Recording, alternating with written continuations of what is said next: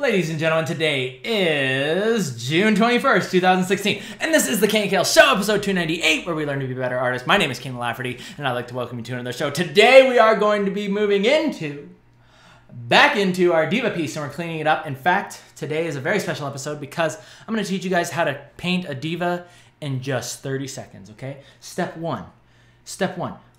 Lay out a good face, right? Get a face that you like, right? Place it in the proper area. Step 2, draw off of that head, and then you have a nice sketch. Step 3, refine the sketch. Step 4, add your masks on, and then step 5, just render the entire thing. And that's how you paint. That's how you paint D.VA. All right, thank you guys so much. All right, goodbye. Thanks for tuning in to another show.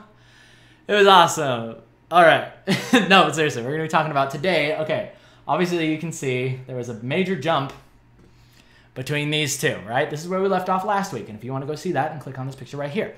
But there was a major jump from here to here. And while this might look a little bit intimidating, I assure you that I'm going to show you guys, not only with the time-lapse, what I did, but then I'll actually go in here and I'll break down exactly what all these little effects are, these little OP layers, as well as line coloring, which is actually going to be the most important thing that we're going to go into today. And that has to do with, let me show you what that is. So just as a quick, a little bit of a teaser for you, here's how the line coloring works. Okay, we're talking about lines, right? But see how when we take off this layer, this is the layer I'm talking about right down here. Direct your attention down there and let me zoom it out so you can actually see what I'm pointing at. Okay, so you click this little eyeball on and off. See what that does to our picture? It allows it to kind of soften. It kind of creates, it takes it away from the comic book feel, and it starts to kind of push it a little bit more towards the realistic feel. And we're doing that all with line coloring, and then we're doing a little bit of overpainting afterwards, and I'm going to get into that in just a moment. But yeah, that's just a little teaser for what we're talking about today. But before we get into all of that good stuff, we need to take a stroll down the lovely lane, because you guys have been being awesome, and I totally don't have it pulled up because I suck. So let me just go ahead and pull that up stealthily. There we go. There we go. Okay, cool. So for those of you who don't know how the lovely lane works now, you have to go to Facebook, and then it will totally lag your computer out because the site is awesome, and the way that they coded it makes it so it totally blows up your computer. But anyway, if you want to see all these awesome pieces for yourself, just go there, tinyurl/KNKL submit your pieces, like the page, get featured on the show, and of course, come get some cookies. All right, ladies and gentlemen, with all that out of the way, let's close that window down before it crashes my computer. And let's get into the time-lapse, shall we? Let's get into the time-lapse. All right, cool. And I'm working with VLC now because VLC is an awesome program. It is an awesome program, and it allows me to change the speed on the fly, so we can go ahead and speed this up. And I'm going to tell you guys a little story. And this has to do with... Oh, actually, let me preface this with, actually... okay, so you look at this, right? You look at this final version, or it's not actually final. There's still a lot of stuff that I want to do with this. Mostly just little tiny textures. We'll probably go into this next week about like really getting in there and defining materials, adding little textures and stuff like that. But overall, the piece is probably about 90% done. This is the point where you can take a breath of fresh air. You can wipe the sweat off your forehead, literally speaking, because it is so hot in this room. And you can be happy because you're on the downhill. You're relaxed. But there is a dark side of this art. There's a dark side that I don't like to show you guys. And it actually is very dark, okay? So take a look at this. Look at the darkness on this piece and look at the contrast. Now, this is me experimenting with something. This was me trying to do a completely different lighting scenario with this piece. And you can see I did everything right. I went down here and made a tiny little thumbnail. Everything seemed like it was going to be okay. But then as I went through, I rendered, I flattened things down before they were supposed to be flattened. I was painting all in one layer. It just didn't work. And I got so ticked off at the end of the day. And I was also working at the end of the day when all my mental energy was completely exhausted. And I was just chugging away. I'm sure you guys have been to this point before with your own pieces where you just feel like things aren't working. But you're like, no, like I just got to buckle down and I'm going to make it work. I'm going to make it work if I just believe, right? You got to believe in myself. And I will make this piece right? But believe it or not, sometimes all pieces were not meant to see the light of day. Some things were not meant to see the light of day. So anyway, we started over again. I actually went from here And I said, you know what? I don't like this piece at all. I want to start all over again. And I went back to this point. I went all the way back to this point, started over again, and then we got eventually to here. Let me zoom out so you can see. See, so the difference is mostly because I was really just trying to do a different light source. But I didn't realize that, you know what? The studio lighting, like the frontal lighting with a little bit of rim light, it just looks nice. It just looks good. So, and for the type of picture that we were doing here for D.VA, I just figured it worked perfectly. It worked perfectly. Don't try to change it if it's working as intended, right? So, but the time lapse is going to be here because you guys are going to see my process, and I'm going to speed it up really quickly. That way you can see what I'm doing here. I'm going through, and you can see me coloring the lines now. So it seems like everything, I'm following all my own rules, but it still doesn't end up looking right. And the reason why I truly believe this happened was because first of all, I was trying something new. I'm not saying that this lighting setup is totally impossible to do, but I really feel like I was just losing the character. I was losing the character that was in the original sketch. And you guys have heard me talk about this all the time. Like I was comparing this right here. I was comparing this back to the original sketch, and I was saying this is not the same character. This doesn't have the same look to it. Oh, and by the way, if you look up here at the file name, Tiger asked, what's the significance of it being named Core B? Is that like an abbreviation of Korean babe? And it just might be. Actually, it started out, I think I said this in episode 1, the D.VA piece actually started out as a study of just like a Korean face. I wanted to draw like a Korean girl. And then eventually it translated into, hey, let's just take this study that we're doing and turn it into D.VA. And so that's why it's named, it's not Korean babe, it's core, like Korean, and then B as like the second file, like ABC. I tend to use letters as opposed to numbers. So that is the answer to your question, Tiger. So yeah, here I am. You can see me struggling here. I'm really trying to just like make the face work, trying to get the lighting right. And I'm just like slowly changing it like away from, like I'm a huge fan of doing the line coloring technique, mostly because of this point. Because at the point where you begin rendering, you shouldn't have to do that much overpainting. You shouldn't have to do that much.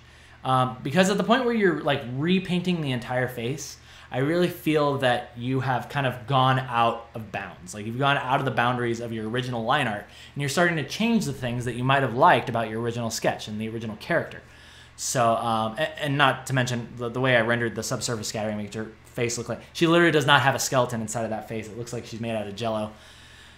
Just didn't work out too well. Didn't work out too well for us. But that's okay because you guys deserve to see everything. You guys deserve to see everything. And if anything, this is a good example of that everybody gets it wrong every now and then. Everybody gets to a point where they're just like, you know what, I just don't like it.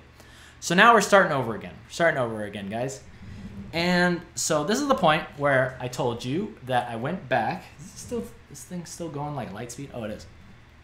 Okay, so let's slow it down just a tad bit. So I'm going back. I went back to the original piece. I scrapped this entire Korean Babe PSD to go back to this one, okay? Or sorry, to this one. And I started over again. And I asked myself, okay, what am I trying to accomplish with this piece? And I said, you know what? Let's just do the frontal lighting. And then let's have the side light be, let's have a side light, but have it be more of a rim light, more of like a design type of thing. And that's where we ended up getting to this point. See how now it's like this really overexposed rim light feeling? Really dug that. And while it still doesn't like allow us to light the face from a different angle, we're gonna have to study that. That's another joint study session that we'll have to get into, lighting faces from different angles. Because I feel like I've gotten way too comfortable with rendering just from the front like this. It looks nice, yes, it looks nice, but we want to be versatile artists. We want to be very versatile. So yes, that is something that we'll be going into in the future, along with other things, but we'll be getting to that in just a moment. Okay, so this is the next day when I woke up and I'm like, okay, I got a fresh day, got a good night's sleep. Let's try this all over again. Let's try setting this up slowly, okay? Now, you might notice that I'm working with, all of my masks tend to start off as different color, or not different colors, darker colors. And the reason why I do this, I outlined in last week's episode. And if you're curious about going back and checking out last week's episode, then just go ahead and click on this picture. It'll take you back. It'll tell you how I set up the masks, why I set them up as dark colors, and why I like to set up and why I like to paint in lights as opposed to painting in shadows. I really feel like it's just a much better way to do things. Much better way to do things, and you just learn a lot more. So now that we're painting lighting from the front, It's so much easier, and everything just seems like it's going well. So this is step one.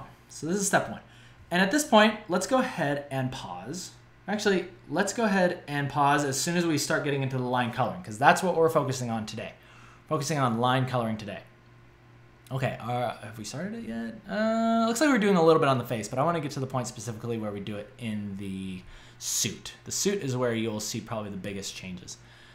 Okay, let's go ahead and speed it up even more. I worked so much on this face. Like, I just wanted it to look nice. I wanted it to look cute. I wanted it to look like she's actually Korean, like the nationality that she is supposed to be in the game. But I don't feel, I don't know. She doesn't look very Korean to me in the actual Overwatch game. Hey, there we go. Hey, now that we have flapped our gums enough, now we can actually get into this. Oh man, I'm sweating so much. I got the AC like cranked up like full blast, and I'm still sweating. Whoa. Woo. Okay, so anyway, let's talk about line coloring, ladies and gentlemen. Let's talk about line coloring, because that's all this really is. That's all this really is. It's just smoke and mirrors and line coloring. So let's talk about that. Let's get rid of our mech. Let's get rid of the mech. Let's take away everything. Let's take away everything except for D.VA. And let's talk about what's going on in here. Okay? So let's go ahead and open up the D.VA layers. And for those of you who are curious about looking through these layers for yourself, don't worry, the PSD will be available at the end. All right, but let's go ahead and take off all these OP layers, right? Changes the face a little bit because we did a little bit of overpainting on the face. But let's talk about the layers, okay? So line coloring. What the heck is line coloring? Well, I've shown you guys a couple times before, but this one, I'd like to go over it again, really kind of drive home exactly what's going on here. Okay, so as you know, we have set up our drawing in this way. We've set it up in a way where we have our lines, right? Our lines exist right here. See, I can pull the lines off and then she becomes a scary ghost looking lady, right? But once we put the lines on, right, she's back to her cute self. But it comprises of our lines and then the colors. The colors are all of these layers in here, starting with the character mask, and then all these other layers are clipped back to it. This allows us to just very simply go in and color things without fear of going out of the lines. Because see, once I start unclipping things, they start going out of the lines. They start looking kind of freaky, right? We can unclip all these things, see how they all go outside of the lines. But clipping them allows it to stay right with this original character mask. And you can see, if I pull it away, see it's just a silhouette. It's just a silhouette of the character, right? As well as, oh, well, I made this part actually part of her suit, so you can see the suit drawings in there. But see how simple this is? This is a lot of like colors being laid on, but it's not really, it's not sharp. Like you don't have to worry about making the colors sharp. And that's what's nice about setting it up in this fashion, is that it allows you to play around with your colors. It allows you to find the look that you're going for, get the colors that you're looking for. But then the problem arises, and I'm sure you've run into this, and that is that, okay, well, this looks good. I like the colors that are on here, but now my drawing looks like it's out of a comic, which isn't, I mean, that's not necessarily a bad thing. We love comics, but in this case, we want to render our character. We want it to look more realistic. So then we employ something called line coloring, and that's where we lay these colors on top of the lines. Now see, that's what this layer is right here, layer 3. This is clipped back. This is clipped back to the lines. And see, once I remove it, she turns into a Cthulhu. But look, this is exactly what is happening. There's just a bunch of colors that are laid on and clipped back to the mask, see? And now that allows it to basically color the lines. It softens them up. Specifically, I want you guys to look at, like right here, in the lips and the nose. See how they're black? They're represented by black color. But then we add like reds into it, and it makes the face look so much more lively. It makes it look softer. Same thing in the suit down here. Take a look. If we take this away, all these black lines. But specifically on the insides, like pay attention to like these lines that are on the inside of her suit on the arm. See how once we paint those blue, see how we painted those like this blue? Softens them up. In fact, okay, well, I'm showing you guys the layer, but I should actually demonstrate this like real time. Okay, so here's a great example. So let's say you create a new layer and you set it above your lines. Now what I want you to do is think about your line coloring as just paint it a darker color of whatever is around it. So in this case, we're painting it dark blue. See how once you start to lay it in there, it still retains that form, or it still kind of communicates that information, but it softens it. Softens everything up. And it starts to make your drawing look very, very nice. Very, very nice. And we like that. We like that. So play around with a bunch of different colors. See how it affects different things. Specifically with the face, you'll see it really shine through right here. Take reds. See, as soon as I put that red in, it starts to look more natural. Takes away those muddy colors. Takes them far away to a place where you'll never see them again. See, we turn it on and off. So that is line coloring, ladies and gentlemen. And that's the first step. That is the first step to beginning your rendering process. Okay, so now that we have done that, let's continue with the time lapse, and then we'll get into blending the lines. Blending the lines, which is the next cool part, and that is going to really allow you to take your pictures from comic booky to colored lines to the final. Oh, I need to pull up the next one. G-I-H-I. There we go. Okay, there we go. So that's going to allow you to take your drawing from comic book to colored line comic book, and then the next thing that I'm going to teach you to do is called blending the lines. Blending them so that way you make them disappear. You want your lines to completely disappear to have a rendered look. And the process for doing this is surprisingly easy, and I'm really excited to show you guys. As well as liquify. Hey, isn't that cool? A lot of people probably tell you not to use liquify. That is a cheater's way to do it. All true artists should never have to use liquify. I say to heck with that, that you should use all the tools in your arsenal to make your drawing look freaking awesome. Not to mention, like things in my sketches always look fine, but once you start to render the face out in like a 3D space, sometimes you'll notice the eye. I've noticed my eyes more than anything start to look like they're getting sucked to the side of the head. So the liquify tool comes in really handy there. You can kind of move it back into place, make it look good. Play around with a bunch of different facial features, kind of move them around, see if you can create a cute looking face, right? It's good stuff. Good stuff. Highly recommend it. Use all those tools. Forget about the stigmas. Throw them out the window. They're out the window. And yeah, just have some fun rendering, which is what we're doing here. Speed it up a little bit.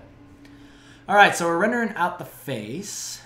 I mean, I guess I can talk to you guys about a couple things here. Things that I like to do with faces. And something that you'll notice that I do here is you'll see the face flicker back and forth. And what I'm doing is, if you look right here, you can see that I'm working on a layer above everything. I'm now moving into the OP layers, or the overpaint layers. And I'm turning them on and off constantly to compare. I'm comparing basically like, do I like this rendered nose, or do I like it before? Do I like the eyes with the shine on them, or do I like them without? And I'll just kind of go back and forth, and ask myself, is this improving the face? Is it clearing it up? Is it changing it too much? Because we want to make sure that we get that same cute face all the way to the end. All the way to the end. And I was pretty happy with the way that this one turned out. So, okay, so now we are getting into the line blending, which is a perfect time for me to segue back on over to the Photoshop document. And let's talk about blending lines. Let's talk about blending lines. Do I have OPs here? Okay, so let's turn on the OPs. Do I have anything where I'm actually... Oh, perfect. Yeah. Okay, so let's turn this on. Okay, so this is perfect. This is perfect. So I will demonstrate this real time. I'll demonstrate this real time for you, and then I will turn the layers on and off so you can see exactly what's happening. Okay, so let's say, okay, we just got done line coloring. Our piece looks really nice. It looks softened up, but I can still see lines in here. I can still see lines, like specifically on the edges of these nice boobs, right? These nice skin-tight boobs. Let's focus on this, because I know this is why you showed up. Let's go ahead and get into that. I can't believe I just said that on the show. I'm so terrible. I'm sorry. I'm sorry, kids that watch this show. Okay, but anyway, we're going to get to this. Okay. So let's move this up here. So, blending the lines. Blending the lines. So here's what I want you guys to think about. Here's what I want you to think about. So, you have this line existing here, right? But now I want you to think about this line exists because it is a dark value, right? A line is merely your brain seeing a difference in two contrasts. For example, the darkness of this shape versus the lightness of that shape, right? And when you see the contrast there, your mind places a line between, okay? So what we want to do is to make the line disappear, we want to begin blending. And the way that I like to blend my lines is I like to think about gradating them. You're going to gradate them, in this case, to the left. You're going to go to the left, right? Same thing here, go to the left. I mean, you're not always going to the left. But like, think about it as, well, actually, I don't know exactly the best way to describe it. But in this case, it's going to be going to the left. And then I'll show you, and then we will do a couple other examples, okay? So go ahead and just eyedrop this color, and then I want you to go in there with your brush, and then watch what I do. See how I just soften this edge? See how I just softened that? Same thing here. I'll just take this, soften that edge. Soften that edge up. So that way, you want to think about it as the line exists right here. The line exists because of contrast, and that's what we're getting at here. We're getting at because it exists because of contrast, not because of a thick line, right? Same thing here. Here's a really good example, right here on this arm. Let's take this, and let's blend that line. See how simple that is? It's actually very, very simple. So your lines are now becoming gradients. I think that's the best way to describe it. Gradating your lines is a good way to make them disappear. Okay? And then ask yourself, this line exists because, now here's a problem that you may run into. Sometimes you might have a line, but let's say that there was like a shadow down here that was really dark, right? Now watch what happens. If you gradate this line too much, now this whole entire thing just turns into a blob. It just turns into a weird shape, which is okay, but I personally like the idea of having differences in your contrast, right? Even if it's very subtle. So the best way to do this is to say, okay, which side is going to be my dark side and which side is going to be my light side, okay? So you have, and what I mean by that is you have this line going through here.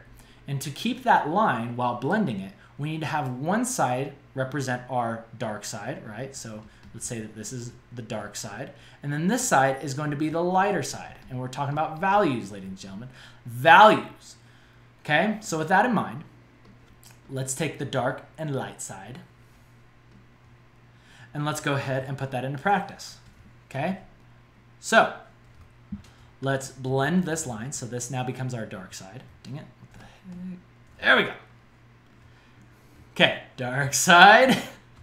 There we go. Known thing. Now done. Okay, so we have that. And notice how the line is still there. It's just very, very thin.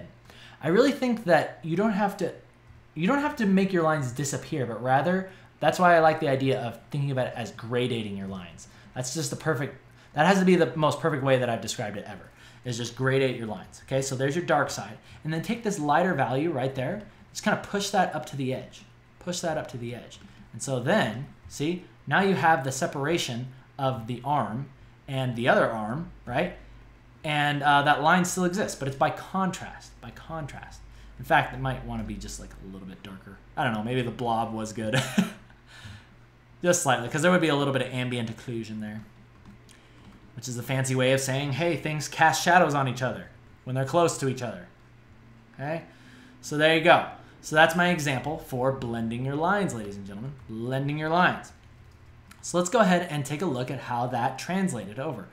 So let's go ahead and get rid of that, and let's turn this on. So see how I've done that? See how I have blended the lines? I just turned them into values and gradated them, specifically right here. In fact, you can see I actually even pushed this lightness down here. Look, this is a prime example of the dark side right here, the top part of this arm, and then the light side, the chest behind, right? So you can see how I pushed this value, this lighter value, down. Push it down so that way there was more contrast there. All right, cool. So once you get that done, you're going to be doing the same thing throughout the entire piece, right? You're going to be, let's see, I did it here. Oh, look, here's a good example. On the shoulder, see how we have that line there? Watch how I make it disappear. See how I just paint it all one color? Paint it all one color. And there you go. Change the face up a little bit. Added multiply layer. Multiply layers are also very handy for changing up your just your values, right? If you don't want to have to repaint everything. In fact, I think this one is just a, what color is this actually? I think it's just like a light blue. Yeah, it's a very light blue, and then you set it to multiply. That can help you to rearrange your values, get them all looking good, okay? And a little bit of overpainting there, overpaint there, and that's good. Wait, did I turn that off? Oh, I must have turned that off. Okay, never mind. We didn't even use that overpaint. We didn't even use that multiply. Maybe I was supposed to, and I accidentally turned it off and then did the overpainting. Oh, well, whatever. Alrighty, guys. So that is my lesson for today about how to blend your lines. And then let's go ahead and get to this point right here. And let's actually, let's dissect this and make sure that everything is still going according to plan. Okay, let's dissect everything by doing this. Let me get rid of these OPs here. And let's compare the two.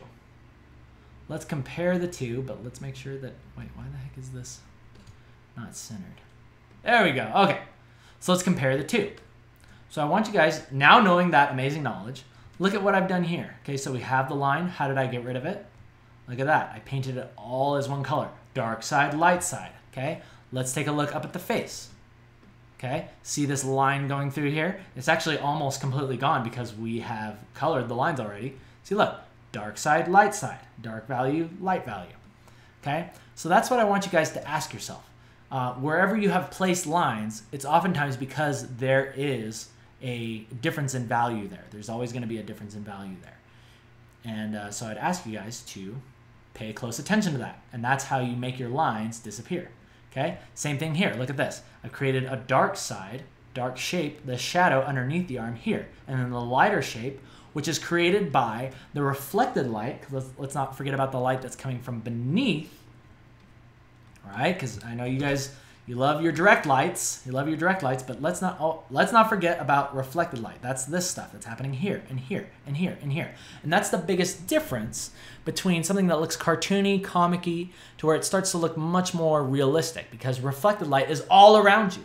It's all around you. If you look at any photo of anybody, especially out in the bright sun, you'll notice that there is always going to be that bright light source coming from the sky, but then oftentimes people always forget about all the light that's reflecting from the ground beneath, coming back up. So you can use that as a tool to say, okay, well, there's a cast shadow here, and then the reflected light will come up here and allow us to separate that. Because see, prior to this, it was two similar values separated by a dark line. And then we got rid of that by saying, okay, well, let's have this blend. Let's gradate this to this side, right? Thereby making this line disappear. And then sharpen this edge up. And there you go. See, that's literally all I did. I just went from there and just changed it. So that way the value or the line is now a shadow. And the difference in the values creates the line. Alrighty, peoples. Alrighty, peoples. Alright, before we go, we do need to do something very special, and that is, of course, we need to release the question catapults.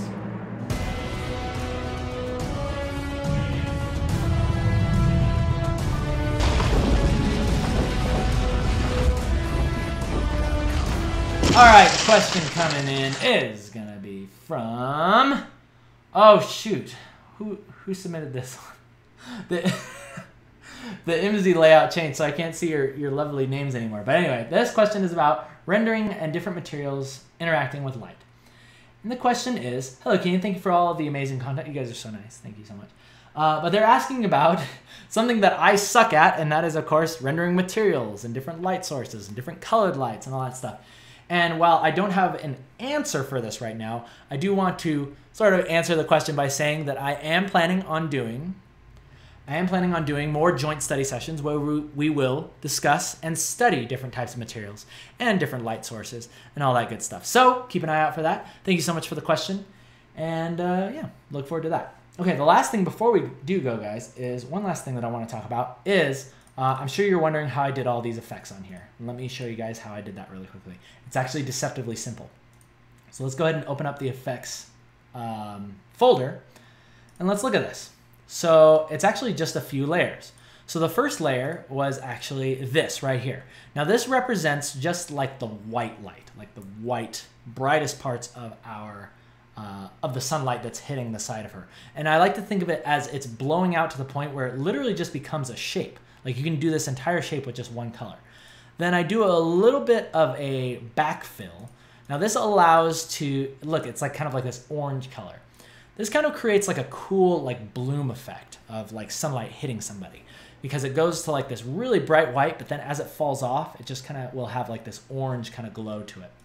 Then also, speaking of bloom, you'll also go in there with another layer and start creating light spills, or how the light will spill off of it. And this helps to kind of show atmosphere. This just makes everything look really, really nice. Okay, so So yeah, specifically in your brightest points. So like say right here on the shoulder. Think about where all the light is actually going to be gathering and really glowing its brightest. That's where you want to put those types of things. Then a little bit of green glow, some more green bloom. Really good way to make bloom is I like to create, see look, the color that I'm actually using here is this light green. But see, once I set it here, and you want to go to your layer properties right down here, and if you set it to hard light, I found that that makes a really nice looking bloom effect. Okay, but be careful because it's very addicting. Do not do too much. Simplicity. Okay, and then of course we got one more hard light layer on here to really like kick up that bloom. I wanted this, the light hitting the side of D.Va to look really like super overexposed, and that's how you do that.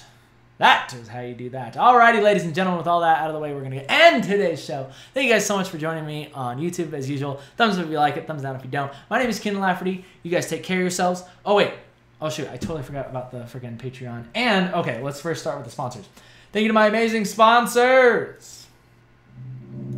Laura Bashir, David Cariello, Megan Gwynn, Ian Crowell, and Matthias Silva. Thank you guys so much for sponsoring the show. You guys are amazing. Keep the lights running at night. It means so much. And, of course, if you would like to sponsor the show, oh, well, all the sponsorships are full. Dang it. I need to open up more sponsorship roles. But anyway, if you would like to get today's PSD, just click right here. And you can dissect all these layers for yourself. Don't take my word for it. Look at it for yourself. Like, get in there and, like, actually, like, get rid of all these OP layers. You know, click on the freaking, the color line layer. Like, look at everything that I did. I highly urge you guys to get in there. Color, pick, dissect layers. Really look at my entire process. And that's all available on Patreon. Just click here. And with that, ladies and gentlemen, we're going to end today's show. So thank you again. Thumbs up if you like, thumbs down if you don't. I'll see you guys next week. And until then, you guys take care. See ya.